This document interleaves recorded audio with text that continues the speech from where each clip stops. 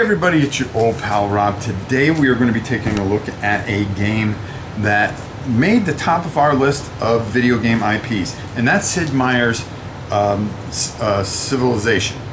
Now, I have two copies, and we are actually going to open up a sealed copy so we can show you right out of the box what it looks like. You can find these on eBay. This is a game by Glenn Drover and some of his rule sets, and I'm going to show you some of the things that about the game, and then what we're going to do is we're going to do a live playthrough probably in a couple weeks, where you are going to see some of the adjustments that we made to the rules. So this is going to be one that you're going to want to pick up, and I promise you that, and I'm going to show you why it's #1 on my list as far as video game IPs. Even though Doom and Gears of War are great, you know, it's by slim thread, but I just have so many great memories about this. Let's go down to the table and open this up. Okay, I took the plastic wrap because you know how it is when you take the plastic wrap off. You know, you'll fumble and go through it for about 20 minutes. All right, let's take a look and see what's inside. You're going to start off with a ton of minis, and no, you do not want to paint these. Okay, you will drive yourself completely mad trying to paint them. And the person that does, hey, God bless them. It's enough just to clip them, but you can see that you're going to have different errors and things like that. You know, you got airplanes, tanks, old ships, catapults, army men, horseback, all kinds of stuff. And then you have your towns and settlements and things. So we're going to pull all these out just so we can make a little room here. This game is untouched for 30 years, well, 20 years at least. And then you're going to get dice. You're going to get, these are settlement cards, or happiness, and you're going to be able to build certain things depending on what you have. You're going to have wonders and things like that. What you're going to try to do is get some of those. You have your technology chart, how you're going to work through things there. Your standard rules reference chart. There are two different ways you can play this. You can play the standard or advanced, and we'll talk about that when we go through the manual, which I have over here.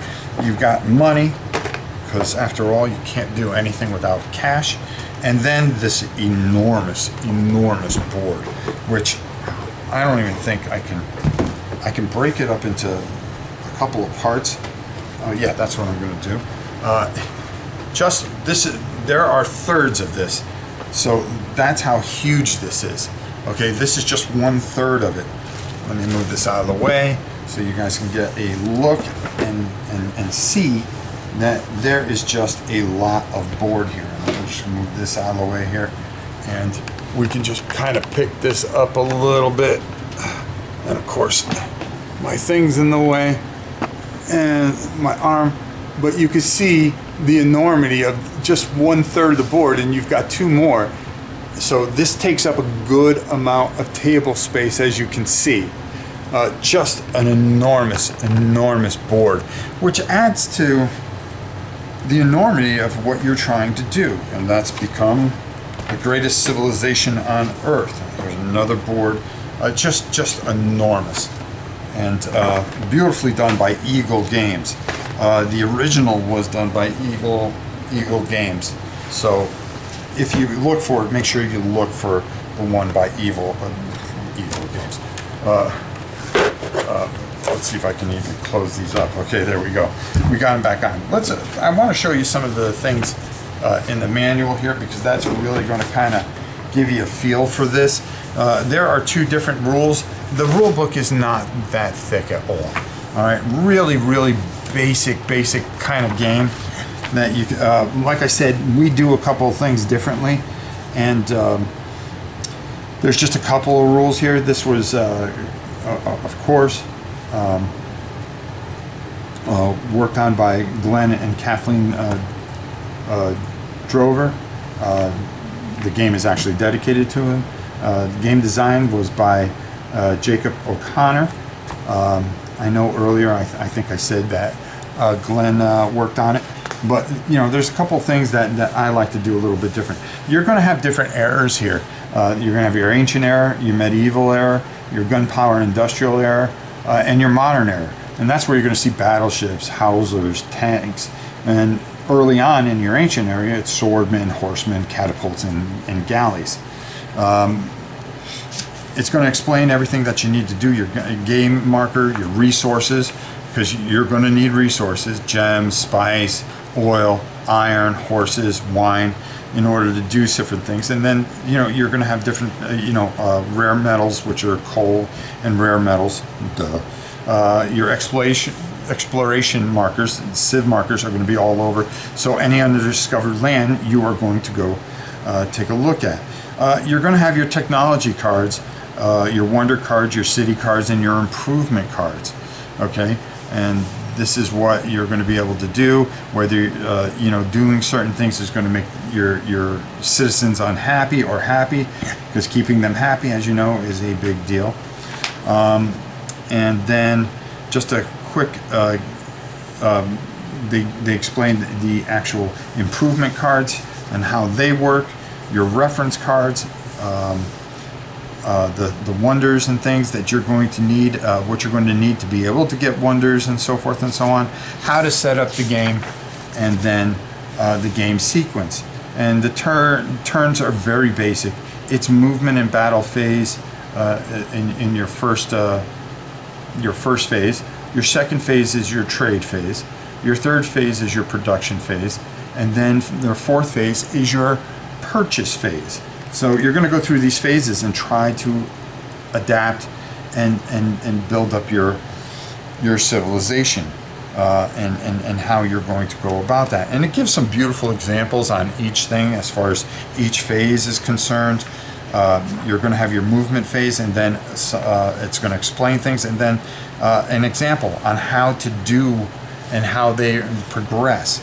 And then, you know, it goes for each and every phase. Okay, and then finally they, just wrap everything up, tell you what you need as far as towns and so forth, and how you're going to score everything and how you win the game.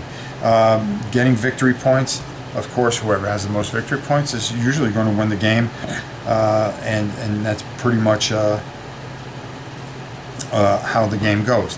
And that's the standard game. With the advanced game, it adds even more city improvements, wonders of the world, and how those go.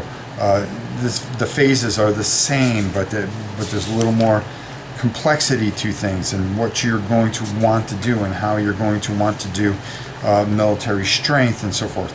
How you trade, critical resource tables you're going to have, which are on some of those charts. Matter of fact, how your sequence goes, your purchase tables, like I said, your critical resources, production, and all that stuff.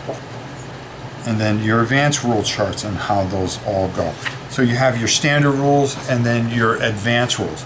And I suggest playing the standard game for, a few times, and you can see it's only a couple pages to add to it. And then, boom, you are up and running and having a great, just a really great time, because it really has a great feel to it, and does feel a lot like the video game, which is probably one of my favorite video games of all time. And just a game that really means a lot to me. So let's go up top and get my final thoughts. You know, one of the things I can't stand is taking the wrapper off a game, but you're supposed to take it off so you can play it. And that's how foolishly sometimes I'll buy 2 copies of something and just put it away. It's cuckoo, you know? But as you saw, there is a lot going on in this, and it is a very good and solid game. And it's the later editions I thought were good as well. But this one, it's just personal for me. It's one of the first games that got me really back into board gaming, and I really enjoyed it.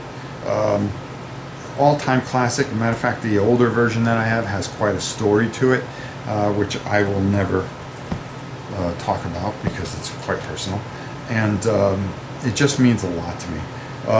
Good solid game. I think it's a game that you can get for anywhere from 30 to 50 bucks, where you can bring it in, and if you want to spend an afternoon, you will have a great time and enjoy it. And you know, you'll see some of the tweaks that we do and why we really, really enjoy this game. So folks, until next time, it's your old pal Rob. Civilization, the board game. Why is it number one? Well, I mean, it's just a lot of game. We'll see you soon, everybody.